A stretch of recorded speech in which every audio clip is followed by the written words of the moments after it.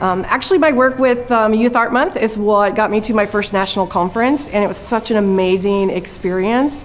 I've continued with both of those things. So my Youth Art Month work with students and teachers in the state of Oregon and in the state of Tennessee brought me to the national conference. I've met long-lasting friendships. We actually presented at the conference together after 18 years. So it's created such amazing bonds, and it's such a powerful program for students and quality arts education.